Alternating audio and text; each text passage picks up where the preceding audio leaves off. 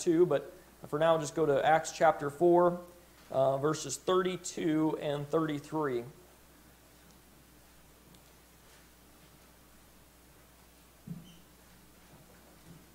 Acts chapter 4, verses 32 and 33 in your Holy King James Bible.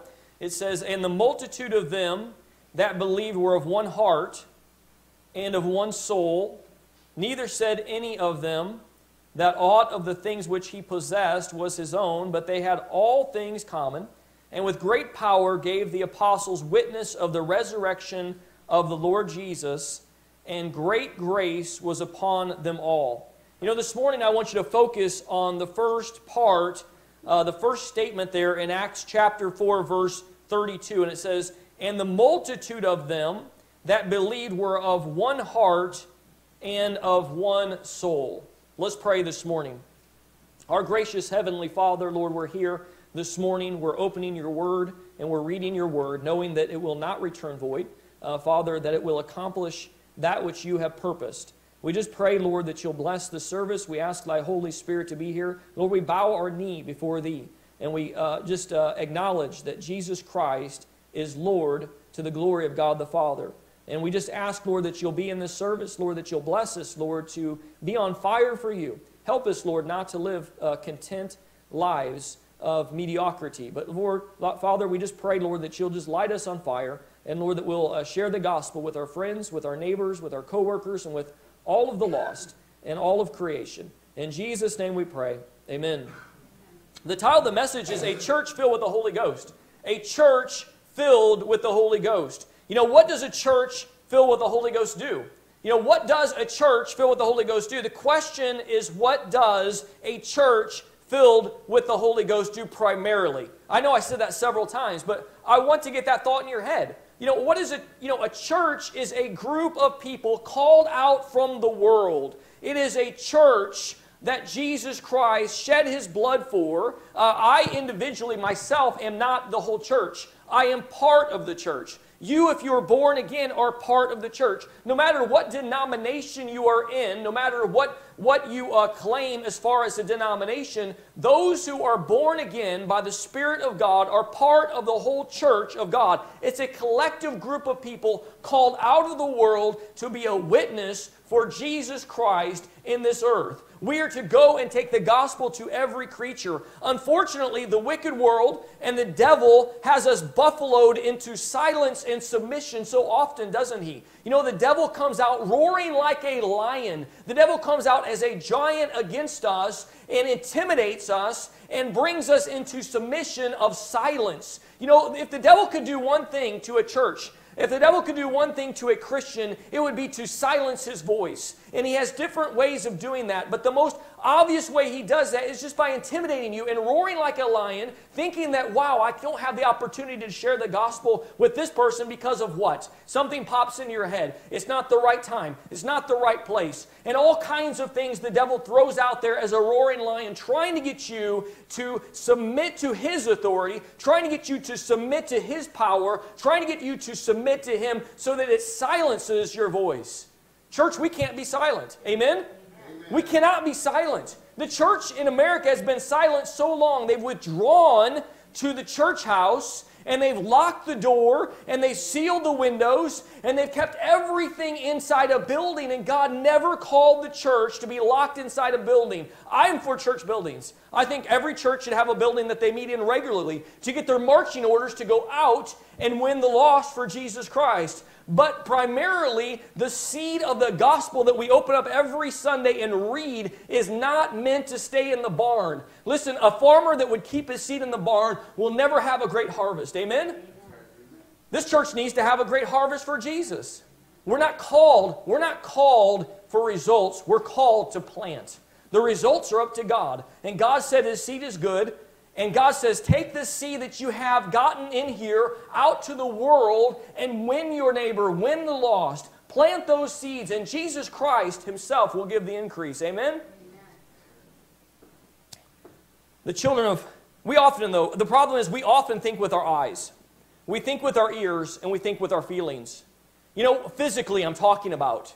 We look out at the world with our physical eyes. We hear with our physical ears, and we have the feelings that we have in ourselves, that we look at the world, how wicked it is. And the devil buffaloes us very good and tells us we can and can't do this. But we need to realize that we need to be like the children of promise, like Caleb and Joshua, who did not, when the world came against them, when the spies went out in the promised land, that Israel was promised a land flowing with milk and honey. They were promised a place of wonder and a place of amazement, but they never thought about what they would have to do to get into that land, that there were going to be giants, and there was going to be trouble, and there was going to be tribulation, there was going to be persecution, and they had so fixed themselves on ease that they didn't realize that there was work to be done before the day of rest.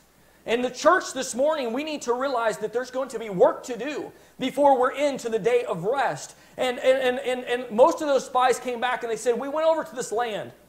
And when we were at the land, we looked and we saw giants.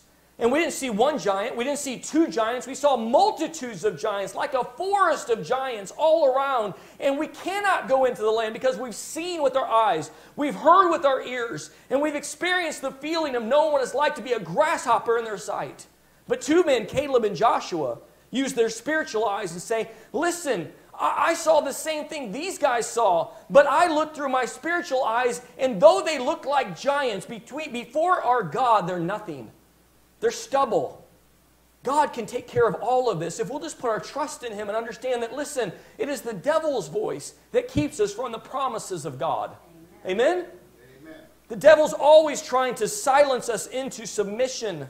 The children of Israel, because of that, had to wander in the wilderness for 40 years because they saw and they heard about the giants, and they saw the wicked in great power spreading himself like a green bay tree. David said in Psalm 37:35, I've seen the wicked in great power and spreading himself like a green bay tree. A green bay tree is a tree that will grow up powerfully, and it will grow up quickly, and it will grow up strong, and it will look like it just takes over more and more and more of the land till it takes up a whole forest. And David said, I've seen the wicked grow up like that. I've seen the wicked spread themselves out like there is no way to defeat them.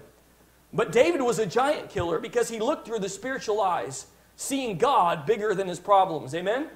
We need to do the same thing. We need to be spiritually minded people. David knew a tree is tall, but an axe so small. God is greater than them all, and God can take David in his little slingshot and kill a giant. He can definitely chop down a green bay tree. Amen? There are things in your life that raise themselves up because of the devil as giants in your life. But we have to understand that nothing can stand before God. Nothing that opposes God can stand before Him. It may look like it can stand before Him for a time, but in the end, where is it? David said, I looked around and now I can't find Him anywhere. The wicked. I think a lot of times we forget who we serve. Amen? Amen? I think a lot of times we forget whose side we are on. Amen? If we would just for a moment, whatever situation we're in, if we would just back up for a moment into our prayer closet, that's where the power's at. Back up into the Word of God and realize who is on, whose side we are on, and who we're fighting for, and the power that He's given us in His Word. We would no longer shriek back into the church and lock the doors, but we'd go boldly out of the doors, proclaiming the gospel of God. David, when the giant Goliath came at him, David did not back up. David, it says, ran at him. Can you imagine running at a giant? Because David understood, I have the power of God on my side, I have the skill of God in my hands, and I have the rock that can take down a giant. Amen? It's important that we look around and not forget who we serve. It is important that we look around and not forget whose side we are on. I've read this verse in Matthew 16:18, and I read it so wrong for so long. Have you ever had Bible verses that you read and you read them really wrong and you didn't understand what they meant? And I've understood for a long time what it does mean, but there were many times, there was a long time in my Christian life that I read over that, and when you read over something and you don't really apply your mind to learn it, and you don't allow the Holy Spirit to talk to you, a lot of times you'll read it wrong, and that's where a lot of false doctrine comes from. But I read this verse so wrong for so long that I was kind of misunderstanding what God was saying. It says in Matthew 16:18, and I say also unto thee, that thou art Peter, and upon this rock I will build my church. Now, I've never been confused about that. Peter is not the Pope. There is no Pope in the Christian church. Jesus is the head of the church. Jesus is the head of the church. Never was confused about that. There are people out there who are confused about this. They think that Peter was the first pope and that the Catholic Church is correct. And the Catholic Church is built on the doctrines of men, not on the doctrines of God. So if you think that Peter's the church, Jesus was speaking to Peter here, and he said, I think he said it like this. We read text, and I don't know if you've ever got a text on your phone and misunderstood what it meant. I've gotten a few. Somebody writes in all caps, and you're like, they're mad at me. Someone says something, and you're like, what does that mean? Because we don't understand the hand motions, we don't understand the voice inflection, and we read it, and sometimes the text comes through, and we're like, what does this mean? That's why God gives a Christian the Holy Spirit. Because the Holy Spirit is the ability of the Holy Spirit to come in and give you direction on what God actually means. Can you think about Peter standing before Jesus, and he says, thou art Peter, but upon this rock I will build my church. Jesus saying he was the rock, he's the foundation, he's the head of the corner, he's the headstone, he's the cornerstone. Jesus Christ is the foundation of the church. He wasn't saying Peter was. But that was all free there. We'll go on. That was not the problem I had. Here's how I read this. And upon this rock I will build my church. I will build my church, and the gates of hell shall not prevail against it. That's the part I read for so long. And I was so wrong about that. In my mind, here's what I was thinking when I was younger, when I was a baby Christian. I was thinking, I used to read this verse, and in my ignorant head, I thought the gates of hell were chasing the church around. And the church the gates of hell couldn't prevail against the church, but they were chasing the church around, trying to catch the church and trying to defeat the church, and the gates of hell were chasing the Christian around. That's not the way it is. It's not the way it is. That's not the way it's written. That's wrong thinking. The church that the devil is chasing is losing. That's where we're at today. The devil is chasing the church, and the church is withdrawn itself back into its building, and it doesn't go out, and it doesn't witness, and it doesn't have any power, and for the most part, a lot of churches are dead because they just stay in their church, and they share the gospel with one another who already know the gospel, and their congregation dies out. There's no people added daily, such as should be added. That's not a victorious church. That's not a church that this is talking about. This says, read this. It says, I will build my church, and the gates of hell shall not prevail against it. Where are the gates of hell? Literally right outside of hell. What is the church doing? The church is going right up to the gates of hell in offense. God did not design His church for defense. He designed His church for offense. Amen? Amen.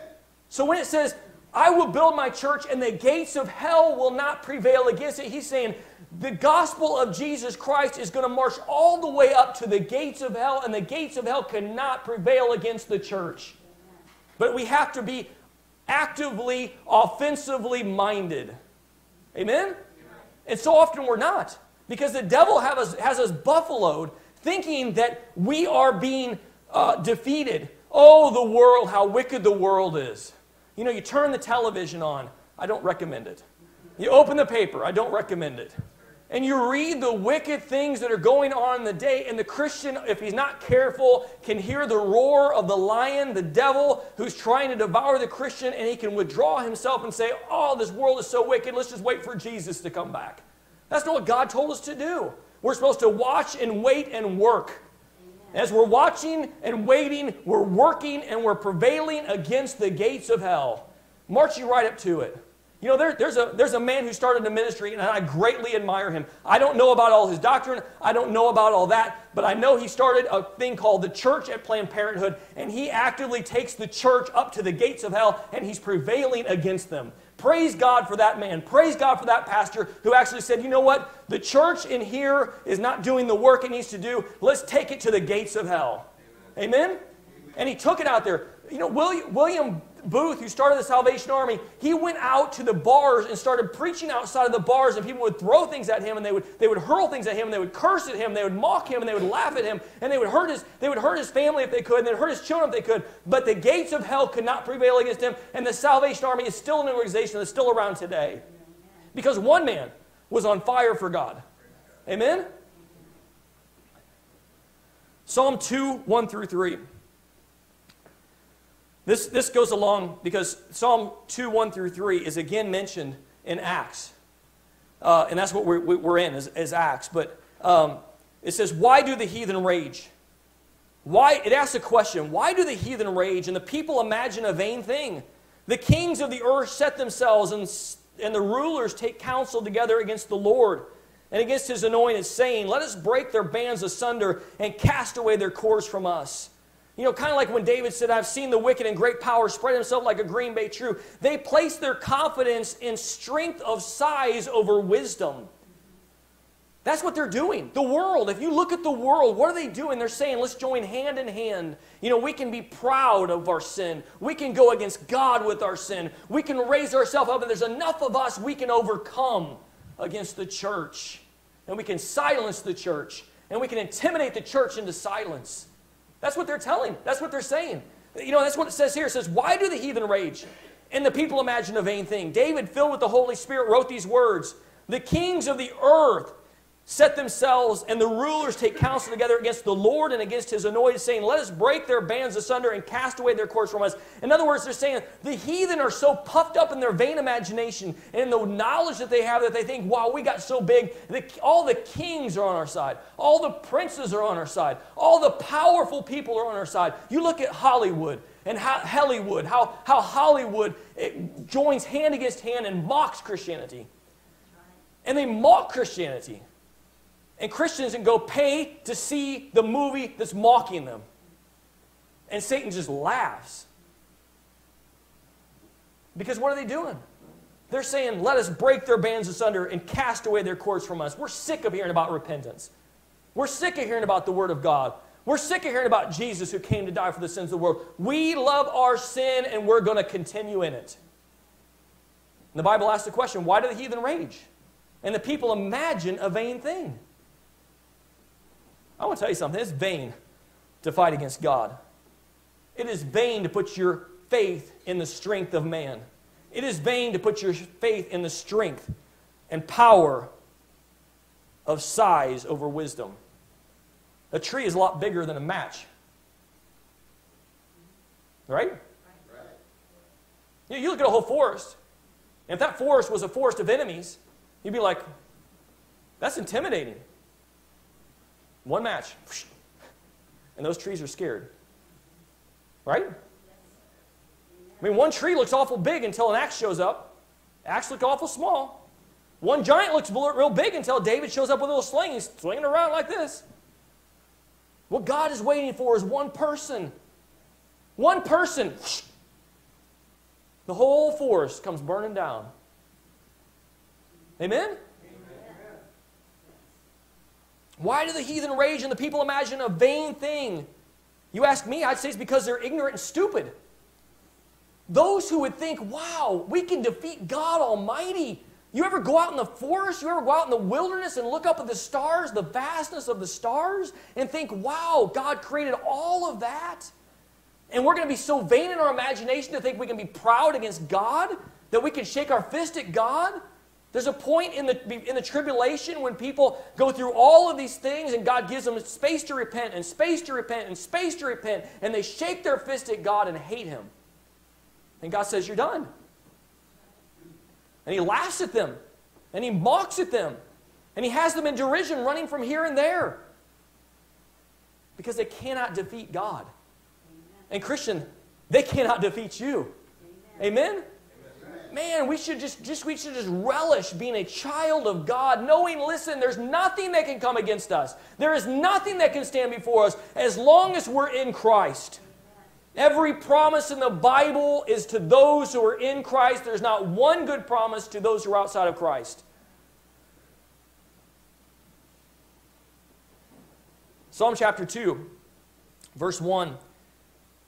And you know, Psalm chapter 2 is an amazing. We're going to see how Psalm chapter 2 gets spoken of in Acts as we finish up this sermon. But Psalm chapter 2, if you read through this, it is the fall of mankind. It is God's salvation plan to mankind. It is man rejecting God's plan. It is God sending His Son into the world to be born as a baby, to be king of the earth. It goes all the way to the 1,000-year reign of Christ, where Christ rules with a rod of iron. All of this happens. All of this happens in Psalm chapter 2, and he says, you know what, you better kiss the Son, lest He be angry. You better repent before God gets angry. You better bow the knee to God before He gets angry. You better come to Christ today, because you may not have tomorrow. All of this is in Psalm chapter 2. Why do the heathen rage and the people imagine a vain thing? The kings of the earth set themselves, and the rulers take counsel together against the Lord and against His anointed, saying, let us break their bands asunder and cast away their cords from us. That's the world in its pride. That is the pride of life. That is the lust of the flesh. That is the wickedness of the world prevailing in this wicked world that we are in. Then it says in Psalm chapter 2:4, he that sitteth in the heavens shall laugh. The Lord shall have them in derision. Then shall He speak unto them in His wrath, and vex them in His sore displeasure. That is God taking an axe. He's taken a match to the forest that has lifted up themselves in disobedience against their Creator, saying, listen, I made you. It's funny that you think I made you and you can prevail against me. Amen? Because you can't. And He says, I will laugh at them. I will vex them in my sore displeasure. Verse number 6, yet have I set my king upon my holy hill of Zion. I will declare the decree. The Lord hath said unto me, thou art my son. This day have I begotten thee. That's what we celebrated in December. That is the birth of Jesus Christ. I don't know the exact day He was born. It doesn't matter. We celebrate the birth of Jesus Christ, and we worship Jesus Christ because He is worthy of worship. Because He is God in the flesh, Emmanuel, come down from heaven. He says, ask of me, and I shall give thee the heathen for thine inheritance. He's saying to Jesus, God is saying to Jesus, you ask of me, I shall give thee the inheritance for thine inheritance. I shall give thee the heathen for thine inheritance, and the uttermost parts of the earth for thy possession. Thou shalt break them with a rod of iron. Thou shalt dash them in pieces like a potter's vessel. This is what the Jews were expecting the first time Jesus came. But this is what we now expect in the 1,000-year reign of Christ. When all those who are beheaded for the witness of Christ will come back with Jesus, set up His 1,000-year reign, and He's going to rule with a rod of iron. Man, I tell you what, you think we have someone in office right now who loves Israel? He does.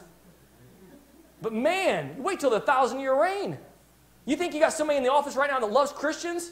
Man, wait till the 1,000-year reign. You think we have somebody right now that might be doing some right things? Wait till the perfect one shows up. And he does everything right. It's going to be great. The righteous rejoice when the righteous are in power. The righteous mourn when the wicked are in power. Man, we've done our share of mourning. But we're going to do some more mourning before the morning breaks and the king comes down.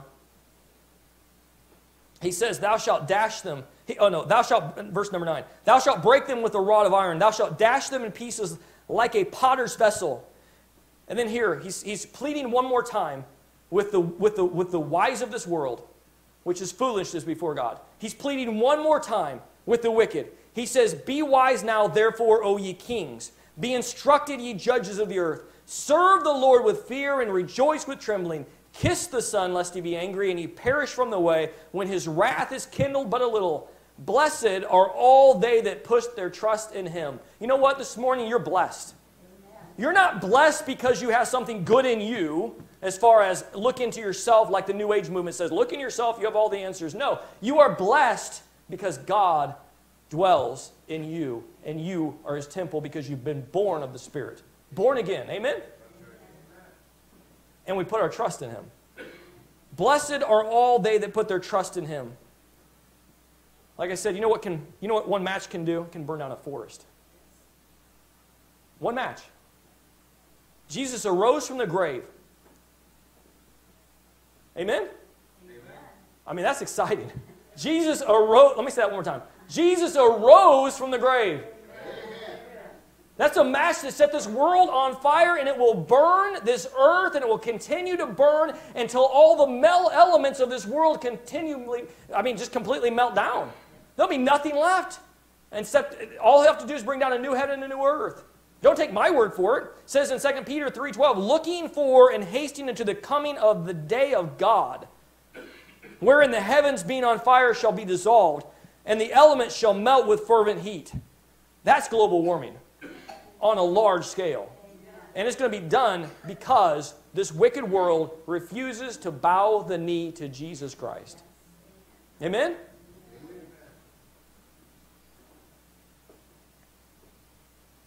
Jesus, the light of the world, set his disciples on fire. You know, Jesus, he started the whole thing. He's the author and the finisher of the faith.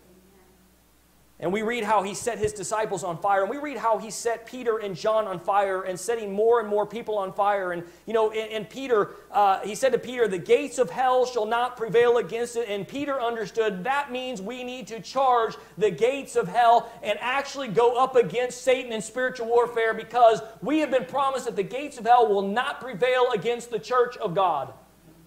Amen. Do you believe it? Peter and John did. You read in Acts. What was Acts? Acts was the birth of the church. Acts was the fire starter. Jesus set himself on fire, set the church on fire, and said, go. Be ablaze. Catch the world on fire for Jesus Christ. Amen? It's amazing how a revival can spread because of one person on fire for God. We've seen it ourselves. We see how one person can come in and change the whole dynamics of a church. We've seen how one person can go into a church and actually start a revival in the church. We see how one person can be on fire for God. And you know, listen, a lot of churches, here's what happens.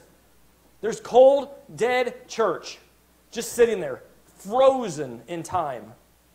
Though they still read the Bible, they still sing some songs, but it's frozen because they're not going out, they're not doing the things the church should be doing, and they're just frozen. All of a sudden, the Word of God, which will not return void, is preached, and some little kid or some little bus kid comes in, or somebody comes in, some older person comes in, and the Word of God is just read plainly and deadly, but the Word of God is powerful and is sharper than a two-edged sword, and all of a sudden that person gets saved. And the church starts to ostracize that person. What's wrong with this guy? What's wrong with this girl? They want to go out and talk to other people about Jesus. They want us to go do this. They want us to go do that. What's going on? And the church starts to ostracize themselves away from this person, because if they get too close to that person, they'll catch on fire. And the devil says, don't pay attention to that person. Stay away from that person. Get away from that person, because he's on fire for God. She's on fire for God. Because the devil's over there with a bucket of water trying to go, throwing water, the fire of God, trying to put it out. Amen? Amen. Happens. True story. They weren't going to put Peter and John out. Peter and John were on fire. They were a glowing flame. I mean, the symbolism of the Holy Spirit coming down in a flame of fire was symbolic of the Holy Spirit coming down in a flame of fire. Lighting the disciples on fire to go and spread the gospel to the whole world.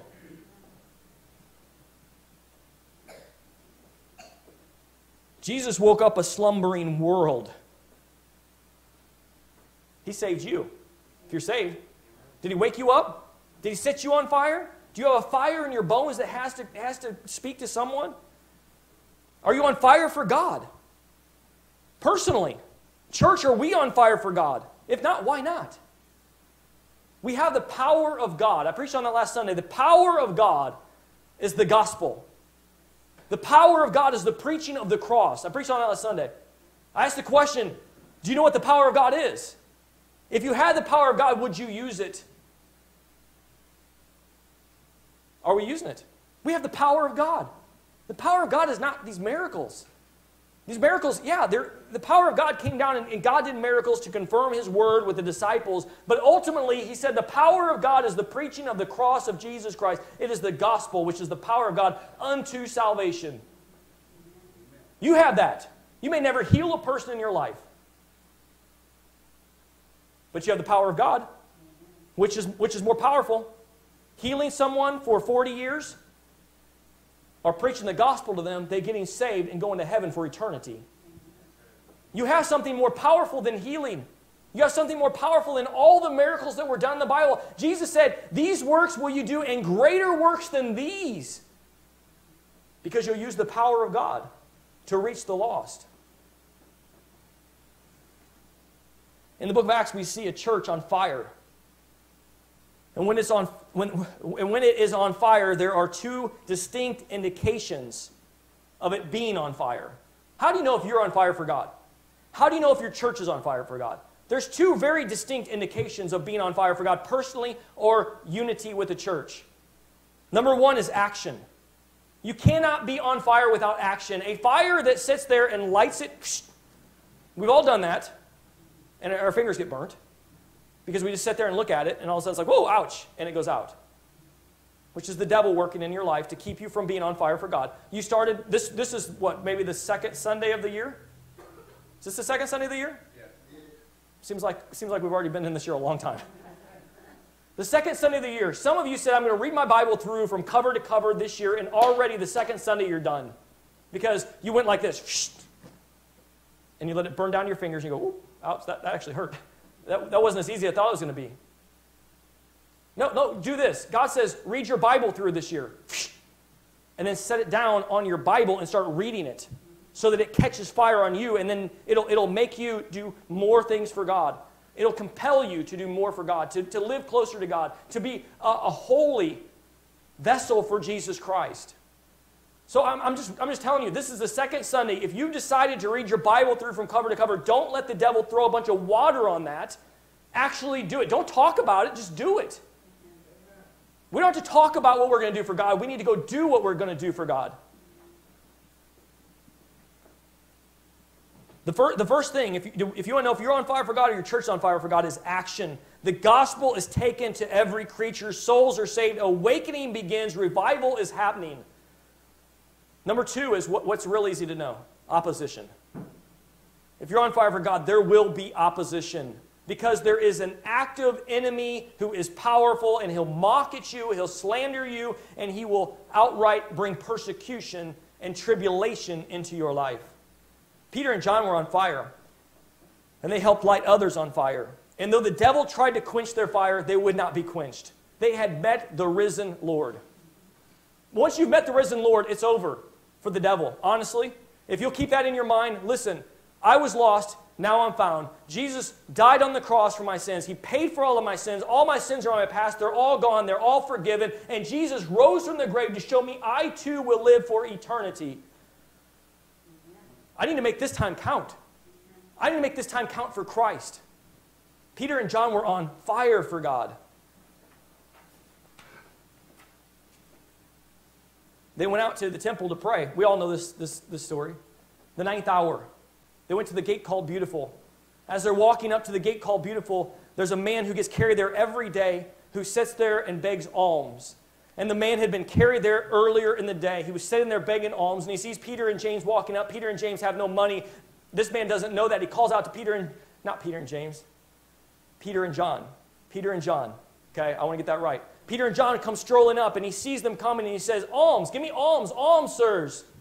And Peter looks at him, and he says, look up at us. And the man looks up at them, and he says, silver and gold. Peter says these words, silver and gold have I none, but such as I have give I thee in the name of Jesus Christ of Nazareth, arise and walk. And the man jumped up and started leaping and praising God because the power of God was there, because the name of Jesus Christ was being glorified. It wasn't a healing service where Peter and John were being glorified. It was this healing service where the Lord Jesus Christ was being glorified. And this man jumps up, and he's running around praising God.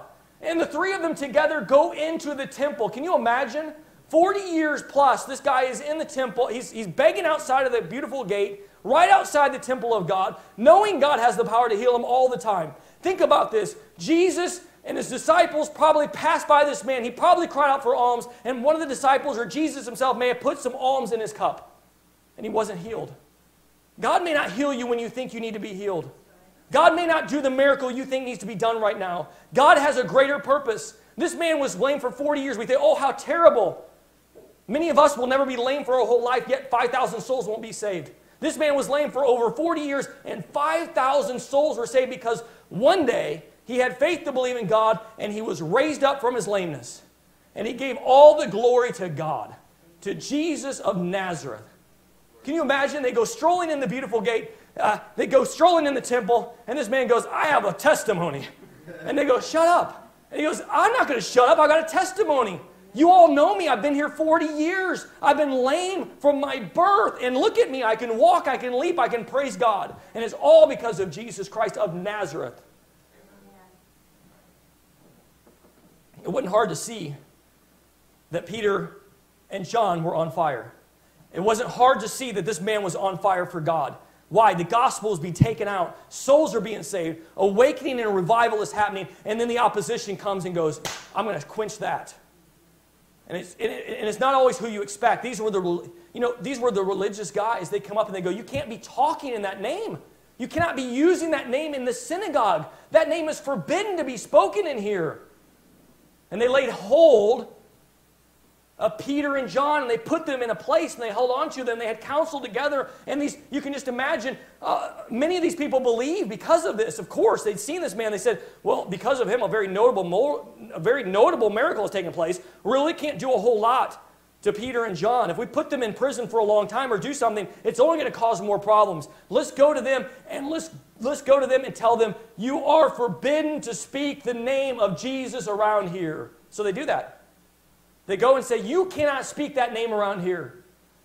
And Peter and John said, I don't know who you are, but God told me to speak that name. I'm going to listen to God. I'm not listening to you. I don't care how many degrees you have. I don't care what kind of suit you're wearing. I don't care what kind of brain you think you got. I am not intimidated by you. I only bow the knee to God. And God said, go spread the gospel to every creature. Amen? And Peter and John, they went back to tell their other brethren at the church. Can you imagine that church service? We don't have to imagine a whole lot, because in Acts 4:23, here's what happened. They get let go, and here they go. Acts 4:23.